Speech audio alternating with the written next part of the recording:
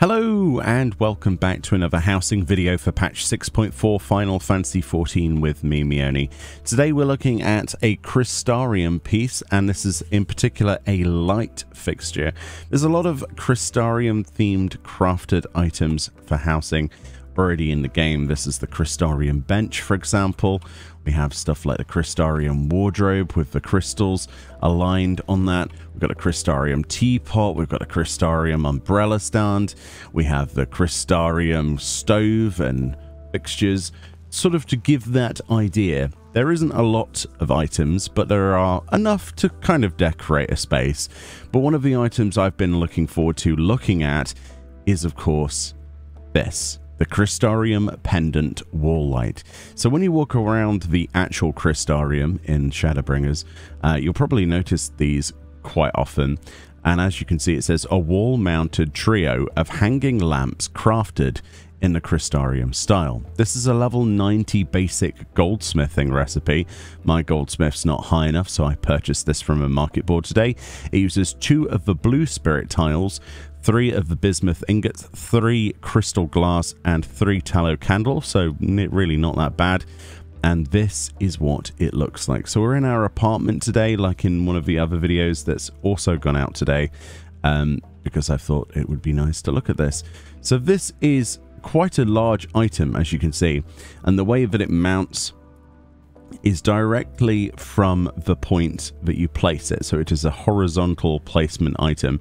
Let's just place this over this bench for a second. We'll move the bench over there just temporarily. So this is what the item fully looks like. And as you can see, you've got something sticking out of the wall, and then there are these baubles. Can we call them baubles? I think that's fair to call them that. Sticking out. So if you want to have some nice big glowy balls, there are probably less enjoyable balls you can place into your house. I quite like the light that comes from this. I was surprised at how bright these are, but they're soft, sort of like cold light, but it's soft cold light. It's not bright, it's horrible, you know, not that kind of nasty stuff.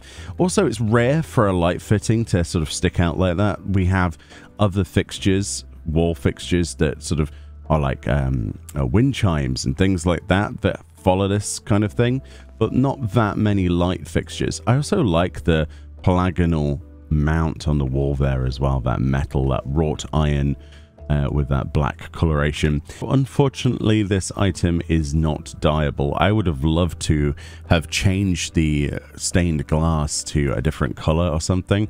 That would have been a really, really nice feature, but unfortunately that was not something that was included with this model. Let's have a look what it looks like in different light settings then. We've got our candles to the left here, but that shouldn't be too problematic. Slightly dimmed then, looking quite nice on a 3 there. And when we go down to 0 light, yeah, I think those are quite nice actually. They put out this sort of slight glow, but not a lot. As you can see, it's a lot of blue light. So yeah, the light they produce is this sort of soft, not too sharp, sort of white and blue light, as you would expect from the blue of the actual stained glass. Yeah, it would have been really nice to be able to dye these, wouldn't it? But yeah, that might be beyond the capabilities. Even if it was just the metal itself that would have been dyeable, that would have been lovely. But yeah, this is a really, really nice item, and especially if you wanted to have some lighting that sort of came out of a wall, and you don't want to necessarily have something that looks like a wind chime or, you know, freestanding stuff. It is always nice to have more stuff like this. So yeah, I'm very pleased with those. Very pleased indeed. Let me know what you think about these. I think that they're easily accessible. A lot of people have been making gil all for the last couple of weeks on these. Very easy craft, but yeah, actually quite nice. I do hope they do some Crystarium themed walls and things soon. We have like similar, like crystal wall features, but they are not Crystarium.